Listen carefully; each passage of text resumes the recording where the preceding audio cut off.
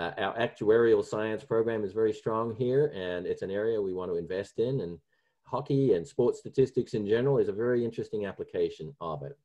So with that, I'll turn the mic over to Albert Cohen, who will introduce our speakers for today. Thank you.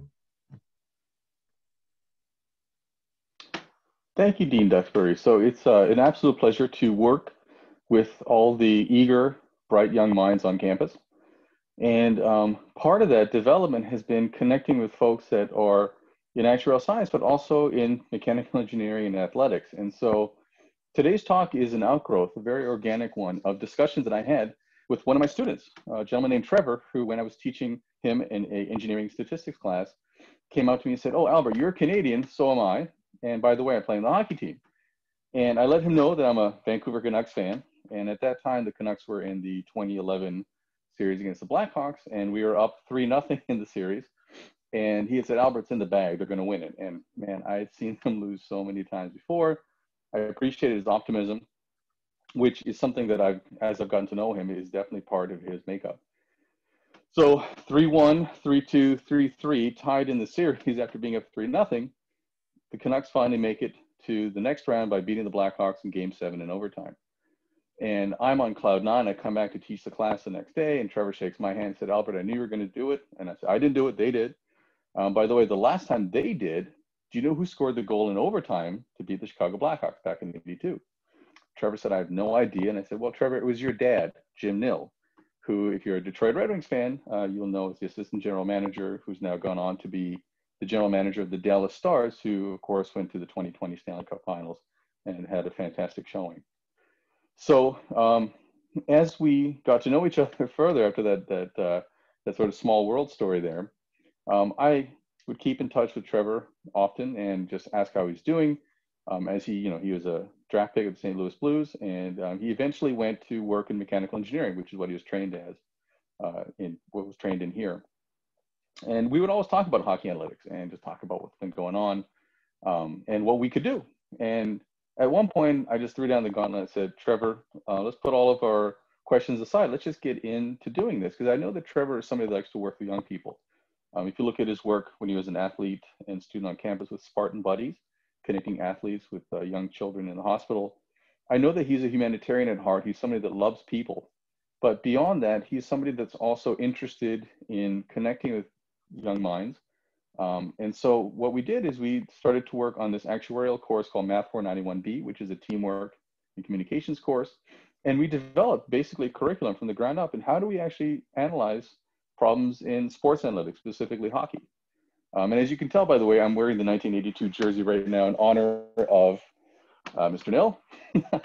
And so we talk about it. I mean, we're both fans of the sport, and we're both also quantitatively trained, and we wanted to have those two things converge. And I think we did something that was really groundbreaking, which is we involved undergraduates. This is something you would imagine to be a graduate level analysis with all the data science behind it, but it wasn't. It was something that was organically grown with the help of undergraduates, and every single alumni that's done work with us is part of the foundation of what you're going to see today.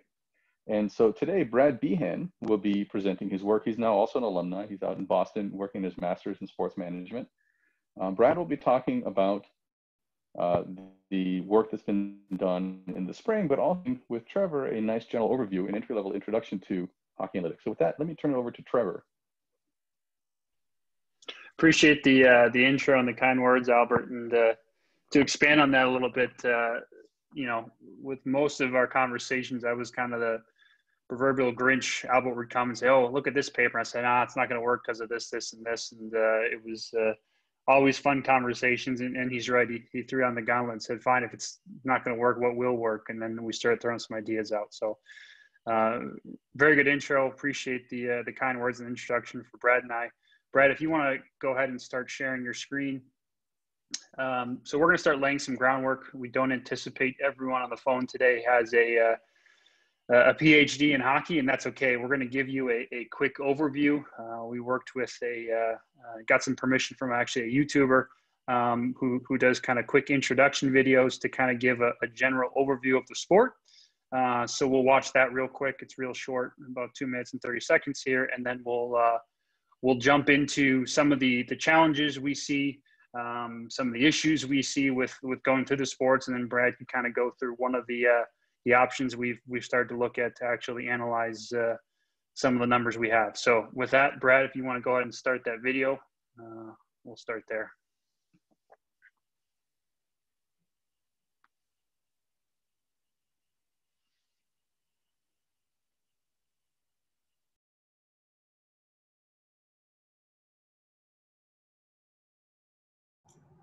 Orange disc of rubber completely across the goal line and into the goal. If the puck doesn't cross the line, it doesn't count. The ice surface is 200 feet by 85 feet in North America and 60 meters by 30 meters internationally. The game starts with a face-off, where the puck is dropped between two opposing players at center ice. A face-off is used to restart play and can happen at one of the 8 other face-off dots on the ice. Ice hockey is played with 2 teams of 20, with 6 players on the ice at any one time. They consist of 3 forwards, 2 defenders, and 1 goalie. There's an unlimited amount of substitutions in this game, and they can happen at any time. The game is played in 3 20-minute periods, for a total playing time of 60 minutes. High score at the end of time wins. It sounds easy enough to understand, and it's the most simplistic way of looking at it, but ice hockey is filled with things that you can and cannot do. And should you break one of these rules, you will serve a time penalty, leaving your team with 1 less player, and your opponents with a man advantage. The team with the man advantage is on the power play, and this makes it easier to score a goal as there is 1 less player to defend the net. The team with the man in the penalty box is on the penalty kill, and usually they defend like crazy until the time of the penalty expires. The length of time of penalty depends on the infraction made. These minor infractions result in 2-minute minor penalties. When a goal is scored by a team on the power play, the penalty time is cut short, and the player is let out of the penalty box. These major infractions result in 5-minute major penalties. Unlike minor penalties, a major penalty has to be served in full, even if the other team scores. And these misconduct infractions result in 10-minute misconduct penalties. As with a major penalty, the player has to serve the full 10 minutes in full, even if the other team scores. There is one other infraction, the game misconduct, which results in a player being ejected from the entire game. There's a few other rules you'll need to understand before going to a game. For example, penalty shots. A penalty shot is awarded to a player if they've been obstructed before they can shoot. The shooter will start from center ice and try and score against the defending goalie. Only 1 shot is allowed, so the shooter must make it count. Offside. The puck must completely cross your opponent's blue line before any other players on your team. If a player crosses the blue line before the puck, it's offside and results in a face-off in your end of the ice. This is to prevent you keeping players in front of the opposing goalie for the entire game. Icing. Icing is where you shoot the puck across 2 red lines, the red center line and your opponent's goal line. If you are caught icing, this will result in a face-off being taken at your end of the ice. This rule is to prevent teams from just dumping the puck and making it a boring game. All right, perfect. Thanks for setting that up, Brad. So very quick overview. Like I said, it's we don't expect everyone to have full knowledge of the game, but hopefully that's a quick overview and a quick update of the sport. If I had to compare it to another sport that's similar, I would say soccer is pretty similar in its basis to hockey. So now let's start looking at some of the stats. So there's 3 main categories here when you're talking about scoring. You have your goals. That's where they talked about where the puck crosses the goal line, and then you have assists, which is where you help set up that goal. And we have primary and secondary assists in hockey. So primary is you were the last player to touch and pass that puck to the player. A secondary is you were 1 step before that. So that's the main basis behind overall points. You also have subcategories in there. They talked about penalties. So you have your even strength, your power play, and your shorthanded goals as well. And then plus minus is a goal differential. So if you're on the ice during an even strength situation and your team scores a goal, that's a plus for you. On the other side, if you're on the ice and a goal is scored against your team, that is a minus for you. So when we start talking about analytics in other sports, I'll say the gold standard is always going to be baseball. Moneyball, the movie, Brad Pitt, I believe, played Billy Bean, is a great example of this. If you haven't seen it, it's a kind of a neat movie to watch and understand how they came about. But baseball is a sport where everything is fairly well defined. It's all standard. You either got a hit or you did not. You made it to first, second, third base, home run. It was a catch. It wasn't a catch. The only somewhat subjective part of the game is an error, and that doesn't happen a whole lot. So it's very easy to get accurate stats out of that sport. Basketball, you have shooting percentages and locations. There's more dynamics involved in it, but since that's such a key metric, it's a little easier to get stats out of that. I would say football, you have very defined plays. The play is always starting at a certain location. You know where that location is. The plays rarely last longer than 30 seconds. In general, you see a very old school approach in football.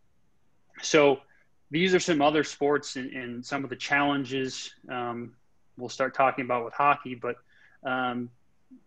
a little easier to get stats in other sports and to start breaking it down if they want to see it. And with hockey, if you want to go to the next slide, we start looking at some of the reasons we have issues. So if you look at subjective stats, hitting is a part of the sport. And sometimes that hit is to be a strategy for the game where you're trying to wear down the opponent. Sometimes it's to, hit the opponent, take the puck away from them and go the other way. Brad's going to talk later about controlled entry. So there's different scenarios when you throw a puck into the opposing team zone. Was that a controlled entry? What was the reasoning behind that? Was that a player change, you're tired? Or was it, a strategic where you're going to throw it in there and then go hit the defenseman and make them think twice about going back to get that puck? There's a lot of different strategies involved. So you start talking subjective, and different people will have different opinions on what that stat means.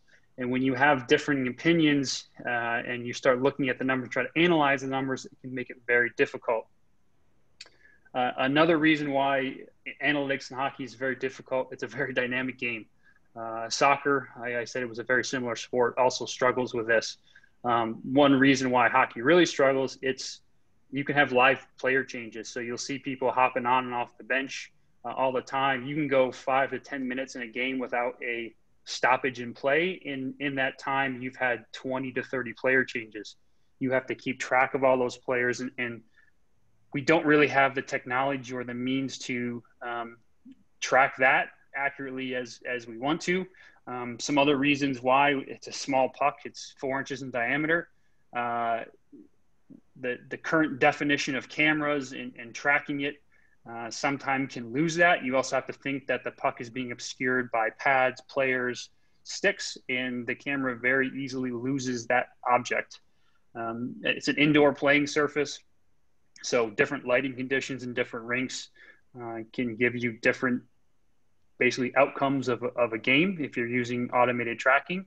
And then you have lots of obstructions in general in the rink. You got fans standing up, you've got the boards. So if the puck is on we'll say the near side, the puck will have to be obscured from a camera unless you have a direct overhead view. There's just a lot of challenges in getting accurate data that then you can analyze. So these are things that I constantly challenge the students on, and things we consistently have talks about. There's many more challenges, but those are some of the key ones. So what are the ways that we can start to overcome these challenges? And we'll start off with just, I would say, technology in general. We talked about cameras. We're getting more high definition cameras with 4K video. Sensors are becoming smaller, more durable, better equipped, and we can start equipping pucks, players, whatever it may be, with sensors to start tracking this.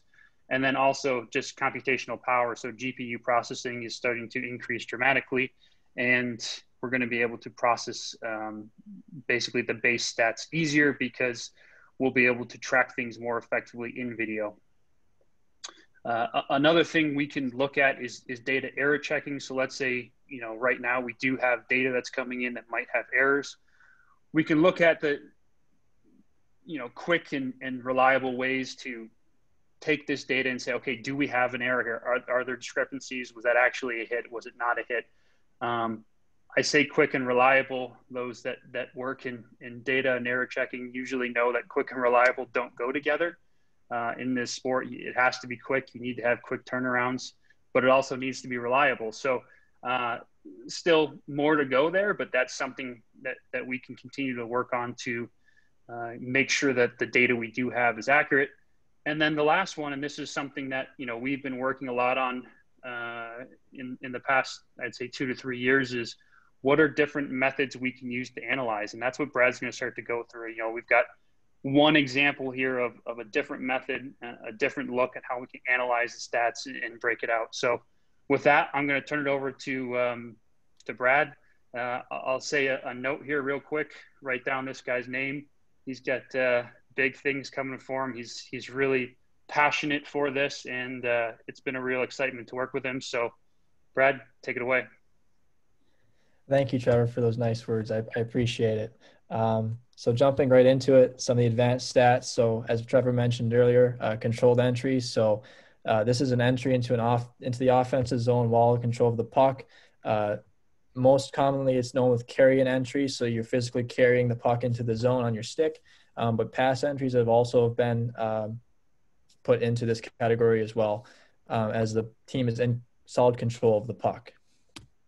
And the other one is uncontrolled entry. So this is when basically a dump entry. So, and to prevent icing, the player must travel past to the red line, the center ice, to dump the puck in the zone. And there's several ways to deploy this method. You can do the dump and chase, which means you dump the puck into the zone. Say there's a couple guys on you. You want to make some space so you can make a zone entry. You dump the puck off the boards, and then you go and chase the puck to try and recover it. The second being a line change. So if your players are tired and you finally got possession of the puck, you want to get some fresh legs, you can travel to center ice and dump the puck in the zone, get a full line change, get your new players on the ice.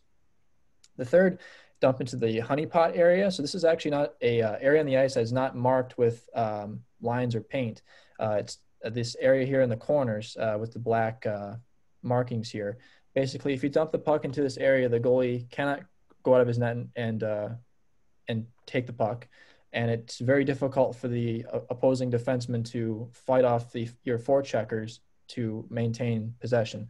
So that's another method. And then the last being dumping around the rim of the board. So if you want to make it very difficult for the opponent to acquire the puck, you can chip it off the boards or rim it. So preferably off the glass to prevent the goalie from coming out of his net into the trapezoid area to turn it to take it away. And you usually have a winger on the hash marks right here to retrieve the puck. So that's uncontrolled entries. And then on the flip side of it, you have controlled or uncontrolled exits. So it's the same logic as before, except when instead of attempting to enter the offensive zone, you're attempting to exit your own defensive zone. And so with controlled exits, it's a simple carry out or pass out. And then uncontrolled exits are, again, dump outs. The more successful ones that, in my personal opinion, are controlled exits because you have a controlled breakout and you're not just trying to flip the puck out of the zone. If you dump the puck out of the zone, it could lead to a turnover and then the opposing team is just bearing down on you again. So some of the advanced statistics, more advanced, I should say. The first being Corsi. It was developed by former Buffalo Sabres head goalie coach, Jim Corsi. Is defined as the sum of any shot attempt directed at the goal. So shots on goal, missed shots, and block shots. It's usually measured in terms of Corsi for, so for meaning your team, Corsi against the opponent's team, and Corsi for percentage basically in comparison to both teams, how well did your team do against the opponent team's Corsi for. And basically it's used to determine how good a player is at generating shot volume for their team, preventing shot volume against, and controlling possession. The next is Fenwick. This is basically a modified version of Corsi. It's dubbed the unblocked shot attempts by the NHL. It's the same calculation as Corsi, except blocked shots are excluded. So it's Fenwick equals shots on goal plus missed shots. The next one is PDO. It doesn't actually stand for anything. It was developed by a guy with the pseudonym of Vic Ferrari on a hockey forums page. And it adds a team shooting percentage and goalie save percentages together at 5-on-5 strength. Now, 5-on-5 strength is the best strength to evaluate players because it's even. There's not a power play or a manpower advantage. So in hockey analytics, you'll see a lot of articles that go over 5-on-5 strength, and that's the best way to evaluate players. It's noted by the NHL as shooting plus save percentage and represents a frequency a team scores on one of its shots and the frequency of saves made by its goalie. So that's percentages added together. Not the best metric, but I still think a pretty good basic introductory level advanced stat. Now here we're getting to super advanced stuff. So it's called expected goals, or XG. It takes Corsi and assigns a weight to each shot attempt. And this also, as its expected goals, and of course with the picture down there, it takes the location of the shot type, and the shot speed. Now the wrist shot is the most accurate and most used shot in the NHL today. Slap shots are good for positional play, like on the power play. Same thing with tips and deflections. And then backhands are more of a skilled move nowadays. Shot speed is also very important. If you have Zdeno Chara, the 6'8" defenseman for the Boston Bruins, who at one point of his career had a 108-mile-an-hour slap shot, the fastest in the league history. You'd want him to be taking slap shots from certain locations, and odds are that's probably going to go in if he has an accurate on-target shot. So all of those, of course, are important into the calculation. It's usually measured in terms of XG for, or XGF, XG against, or XGA, and XG4 percentage. It's, like I mentioned, used to determine how good a player is at generating shot quality for their team and preventing shot quality against. And this is very similar. Soccer actually uses the same metric. So this is actually a soccer field here. And you can see the darker the color, the higher percentage of scoring you are from that position. And it's very similar like this in hockey. So from that, moving on to what we did in the last spring semester with our player prediction project. But first, I'd like to just acknowledge my fellow group mates, Derek Lasker, Abe Rucker, and Zach Veltevin. We did a great project together, and they're great guys. So I'd like to just first thank them for all their hard work on this project as well. So the goal of this project was to use linear regression to estimate player performance over the first 3 seasons of their NHL careers using their junior data. And so there's plenty of restrictions in this that we put on the data set to make it the best prediction possible. But the main important ones were that we limited it to forwards who played in the Canadian Hockey League system. So if you're not familiar, the Canadian Hockey League is actually conglomerate of 3 junior leagues across Canada. And these include the Ontario Hockey League, or the OHL, the Western Hockey League, or the WHL, and the Quebec Major Junior League, or we just sometimes refer to it as the Q. And so from the plot here, we can see that the majority of the players are from the OHL, and that is not by design. That is just how the restrictions and the coming through hundreds and hundreds of players came up with. Further of the data restrictions are outlined in our report, which we'll get to later. So we wanted to use a data analysis technique to sort of look at the data and sort of what are we dealing with here. So the best method that we thought of at the time, it was principal component analysis, or PCA. And so as defined by DataCamp, it is a linear transformation on a given data set that has values for a certain number of variables or coordinates for a certain amount of spaces. And basically this is very good for large data sets. It changes the data into a 2D figure. 3D, you can also do this in 3-dimensional, and to sort of helps deciphering, what are the most variable components. And so with that, principal components are the underlying structure of the data and directions where there's most variance. And just to piggyback off that, the transformation fits the data to a new coordinate system where the most significant variance is always found in the first coordinate. And this is always true. It doesn't matter if you have, 15 components, the first one always has the highest variability. Each subsequent coordinate is orthogonal to the last and has a lesser variance. And these all sum to 100%. And so with that, this is what was our PCA plot. So just to set the stage for you, the more light blue the color, the more years that player played in their respective junior league, and the darker the color, the fewer years. So we can see here that the first component, which composes of 40% of the variability, is highly correlated with the players who spent 3 or 4 years in their respective junior league. And this makes perfect sense because the aggregate statistic directions are all pointing in that direction too. So, I mean, and logically speaking, the more games you play, the more points you should accumulate. And so that is perfect in the case of these players, especially John Tavares, who is a current superstar with the Toronto Maple Leafs and was a former first overall pick by the New York Islanders. He played 4 seasons with the Oshawa Generals and London Knights, and put up ridiculous numbers with them, very high scoring. So this makes logical sense as well as mathematical sense. And then you can see here on the second component, which is 19.18% of the variability, the rate statistics like even strength points per game, points per game, power play points per game are all correlated, or not all, but generally pointing in the direction of players who played very few seasons in their respective junior league. Sidney Crosby is a former first overall pick. He plays with the Pittsburgh Penguins. He played 2 seasons with the Quebec Major Junior League's Rimouski Oceanic, and he put up over 100 points each season. So it makes sort of sense that he is sort of to the left of the origin and sort of in the general, not general area, but in the relative area of, as well as the aggregate statistics, as well as the per rate statistics. Meanwhile, Patrick Kane, who played 1 season with the London Knights of the Ontario Hockey League, put up over 100 points and had a very high rates. It makes sense that he is more over where the rest of the one-year players are. One more quick example of this, kind of an odd example, is Patrice Bergeron. He played 1 season in the Quebec Major Junior League, putting up about 70-ish points in 60 games, which is very good. He's more of a two-way player, so he's a good defensive player forward as well as a good forward offensive producing player. So it's rather interesting that he is sort of on the origin for the second component and very positive on the first. So it's just a rather interesting development there. Yeah, Brad, if I could step in here real quick on that one, if you want to head back to that graph real quick. You know, we haven't talked too much about this, but most people think that if you're going to build a hockey team, you just want to go out and get the highest scorers, who's going to put the most points up and do all this. And as we look at this chart, and I'm really glad you brought up the Patrice Bergeron two-way player.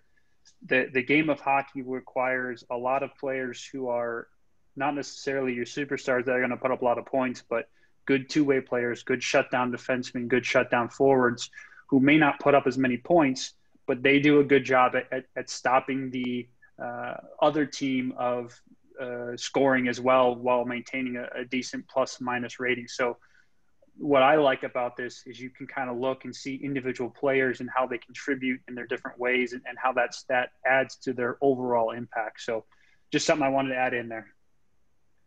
Thank you, Trevor, for pointing that out. So moving on to our prediction methods. So we use multiple linear regression. We used several regressions over this project, but the one that produced the best results was backward stepwise.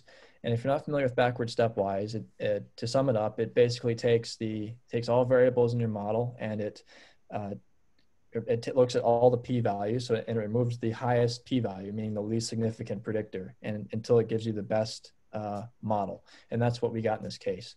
We got the model found that assists, points per game, even strength assists, power play assists, plus minus, shorthanded points per game, and season 2 points were the best predictors. And this is rather fascinating because the season 2 points, if you're not familiar, the second season of any NHL player's career is usually the hardest. When you're a rookie, no one really knows who you are. You can sort of burst onto the scene, and it's going to be very hard to pick up on a player's playing ability in that first year. The second year, they're going to be on to you. They'll have video packages on you. They're going to have every asset of your game dissected. They'll know exactly what you're going to do. So if a player can perform well in that second season, it's a very good, not a great indicator, but a good sign maybe that this player could be a good player for your organization long term. And of course, the response variable in this was the NHL data points per game. And so with that, our regression achieved a 0.478 multiple R squared value, which is not great in statistical terms, but given the fact we had all these restrictions and on the data and it was very selective in that regard, I think this is a pretty good result. We had a 0.15 sigma, basically the standard deviation. Each prediction could be off by 0.15 up or down, and a p-value of 0, indicating its statistical significance. In addition to predicting our NHL players, already established NHL player points per game, we ran our model through 166 NHL prospects to sort of predict and maybe look in the future how close they perform. So here are our top 20 players that on our list. To give you some context, Alexis Lafreniere was drafted first overall by the New York Rangers. He finished third on our list with a 0.72 predicted. for all you Red Wing fans out there, Joey Veleno, number 14 on our list, which is pretty good, 0.62. Any Leafs fans, Semyon Argachintsev, is currently on loan with Torpedo Nizhny Novgorod of the KHL. Pretty good player. Should be a lot of room to develop still, but should be pretty good. And then a rather interesting one is Jan Jenik. He's a Czech forward currently playing, I believe, in Sweden with IK Oskarshamn.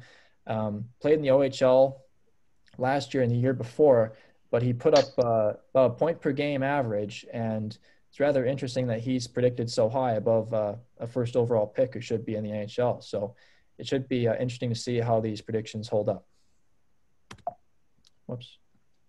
One interesting point on that too, the Arizona Coyotes are the first team to really, I would say, widespread and kind of completely form their organization around analytics. Their GM was, I'm not going to say relatively new to the hockey world, but he was kind of a wild card pick, and he heavily relies on data analytics. He's got a lot of good ideas, and it's been interesting to watch, how he's handled the team. So, you can sit here and look and say, okay, did they have some numbers, on Jan when they picked him, and that's why he's top of the list.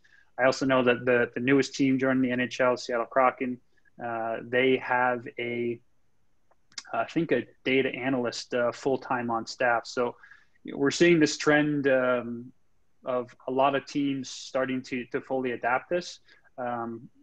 There's also a lot of teams that still are taking my approach that are, okay, we're not really into this yet. There's still a lot of questions that have to be answered. But I think that the neat thing about this is we're questioning things, but then also trying to find answers. So. Absolutely. So that is the end of our presentation. Thank you very much for coming. And here's our QR code to our website where you can find our full report and some other projects that we are currently working on. So thank you. And we'll be happy to answer any questions that you have.